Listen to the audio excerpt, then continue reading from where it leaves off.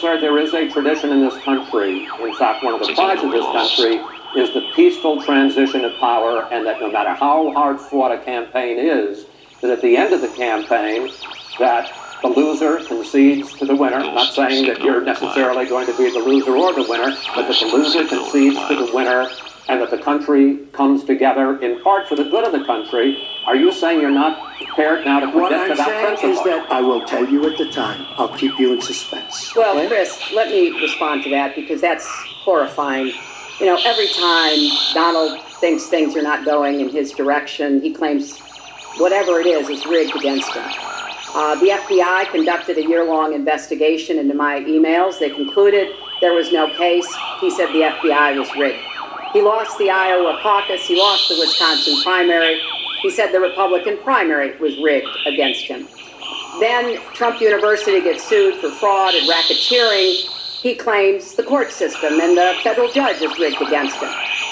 There was even a time when he didn't get an Emmy for his TV program 3 years in a row, and he started tweeting that the Emmys were rigged against him. Should have got there.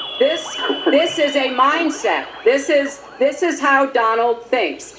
And it's funny, but it's also really troubling. Okay. Now, that is not the way our democracy works. We've been around for 240 years.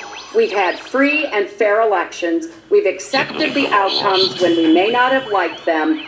And that is what must be expected of anyone standing on a debate stage during a general election. You know, President Obama said the other day, when you're whining before the game is even finished, it just shows you're not up to doing the job. And let's be clear about what he is saying and what that means. He is denigrating, he's talking down our democracy. And I, for one, am appalled that somebody who is the nominee of one of our two major parties would take that kind of position. I think what the FBI did and what the Department of Justice did, including meeting with her husband, the Attorney General, in the back of an airplane on the tarmac in Arizona, I think it's disgraceful.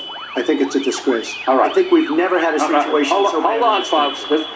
This doesn't do any good for anyone. Let's please continue the debate, and let's move on to the subject of foreign hotspots.